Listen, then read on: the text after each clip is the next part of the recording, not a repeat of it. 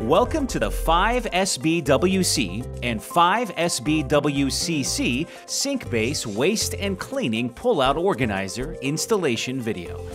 Before we begin, you'll need the following tools: a power drill with a number 2 Phillips bit and a 5/64 inch bit, pencil, rubber mallet, awl, tape measure, and tape.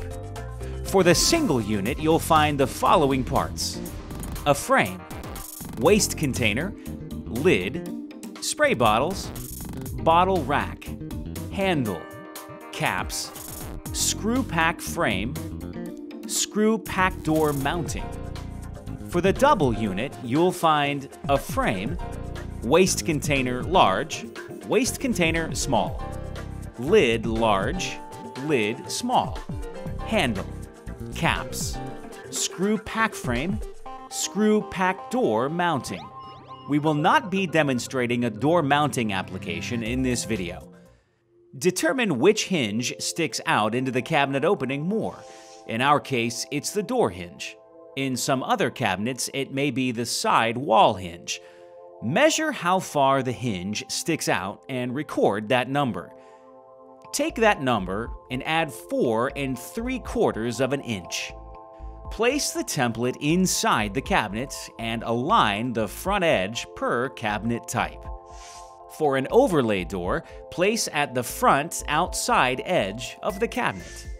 For an inset door, set back the thickness of the cabinet door. Use tape to secure.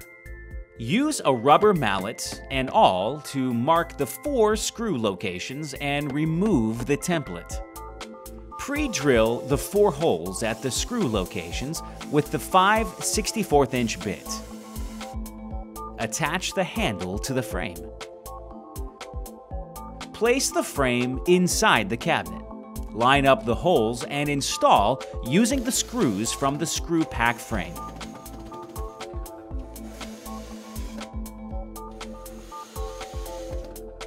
Snap in the 4 plastic caps to cover the holes. Cycle the unit. For the single unit, place the waste container with lid in the back. Snap the bottle rack onto the frame and insert water bottles. For the double unit, place the small and large waste containers with lids into the frame.